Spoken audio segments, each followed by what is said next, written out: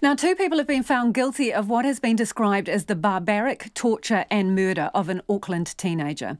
Toko Shane Winter, who is also known as Ashley, and Kerry Te Amo have been on trial in the High Court at Auckland, accused of murdering 17-year-old Dimetrius Pairama.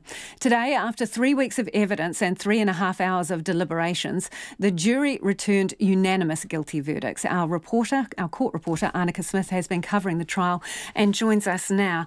Anneke, what was it like in court this afternoon? Well, it's been a long 3 weeks. This trial's been running all month, and there were some really disturbing details that came out in this case. Just a note to listeners, there are graphic details. The jury retired just after midday and came back around 3 o'clock. It was quite tense when the jury first came back. I mean, there's been a huge build-up to this moment, 3 weeks of some of the most horrific evidence I've ever heard. But when the verdicts were delivered, the family in the public gallery were quite still and quiet, and I think there was a real sense of relief for everyone involved, police, lawyers and the jurors themselves. So have Dimetrius Pairama's whānau been in court most of the time? Yeah, pretty much from day dot. They've been day in and out. I know family members from both her mother's and dad's side have both been there, and they've sat through some of the worst parts of the trial, so it's hard to imagine what it's been like for them. Yeah, because remind us, I mean, this was horrendously graphic.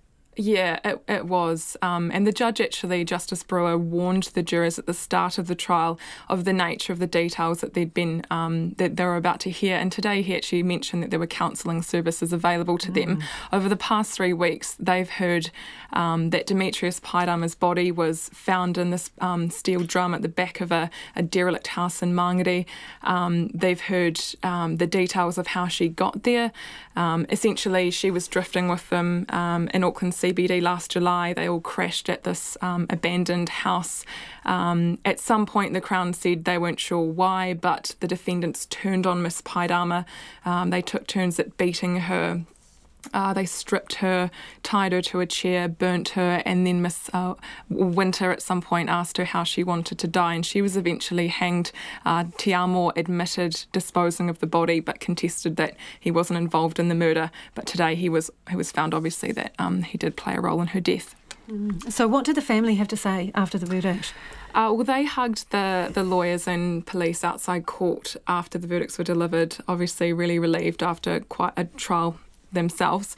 Outside court, Demetrius's mother, Lina Pairama, said she wanted her girl Demi, she called her, to be remembered as bubbly and a lovely girl that she was. She described how difficult it was to hear in graphic detail what had happened to her daughter. And I also spoke to Demetrius's stepfather, Raymond Paul, who said he was pleased with the verdict. Here's a clip from him speaking outside court this afternoon. I know they deserve what they got, you know. How can you ask for more? You know, guilty is guilty. It's been hard for Lena and all of us, really. You know, looking at right down to all the evidence of what they done to her, and to torture her that long, and for the hurt that she went through. When I look at my kids, you know, Demetrius' brother and sister, I see Demetrius is there all the time with us, and that's sad for us. So that's Demetrius' stepfather, Raymond Paul, who is outside of court. So what happens now? So the two defendants, Winter and Te Amo, have been remanded in custody. They'll appear on the 5th of November for sentencing, and that's for murder and kidnapping. They both pleaded guilty to kidnapping charges at the start and during the trial. Lena and Raymond told me this afternoon that they're actually engaged and they'd love to get married at some point after that November sentencing date. They want to get some final sense of closure and then try and move on with their lives. Thanks, Anneke. Anneke Smith there, talking about the two murder verdicts in that case, which the evidence was absolutely horrendous.